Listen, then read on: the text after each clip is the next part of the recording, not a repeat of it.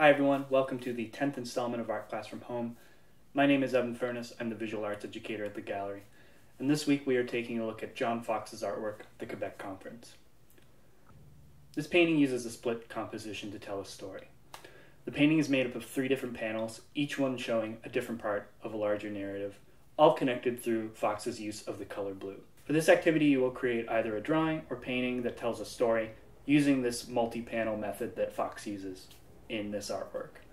You'll also be limited to only one color, but the demo will give you some advice on how using a limited color scheme can actually add meaning to your artwork.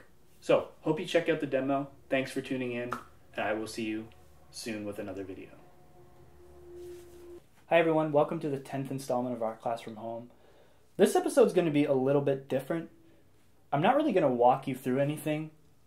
I'm just going to explain my process behind creating this painting, which is based on John Fox's artwork, The Quebec Conference.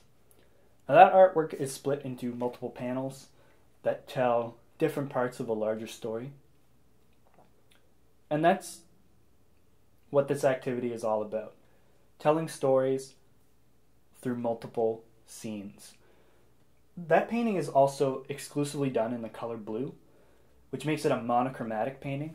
And that's something that I want to challenge you folks to do as well. Make a painting using only one color, including its tints and shades. Now, tints and shades, if you're not familiar, are terms to describe changing the color of your paint. Now, a tint is when you add white to a color. So this is the base yellow that I have. This is basically exactly how it looks coming out of the tube.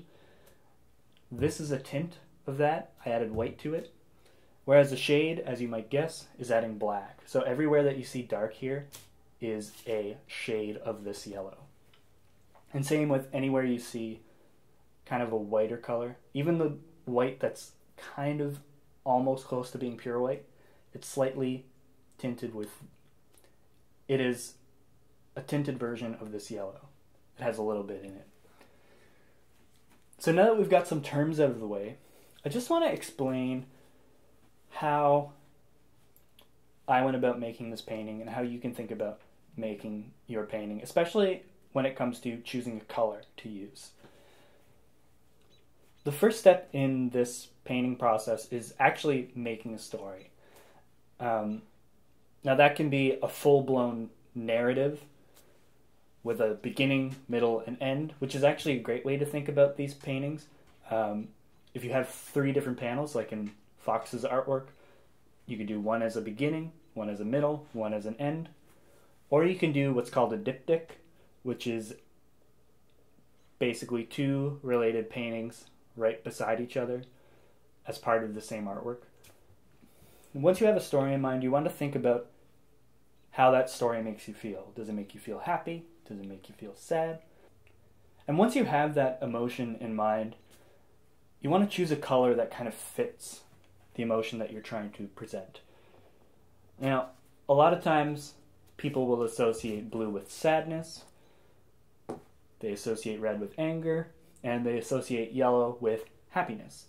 I went with happiness, and the story that I'm telling is the story of me making an egg and then putting it on the table to eat it on a Sunday or Saturday morning.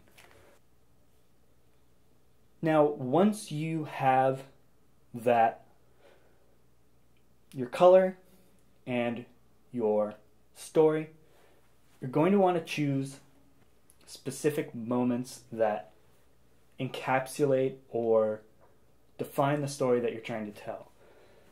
For me, that's the making of the egg and the serving of it on the table. But they can be as specific or as vague as you want. So rather than showing you the process of making this painting, this video was really just about walking you through the steps of how to go about making a narrative painting. So I hope that this video gave you some ideas on how to go about making your narrative and monochromatic painting. Thanks for tuning in, and I will see you soon with another video.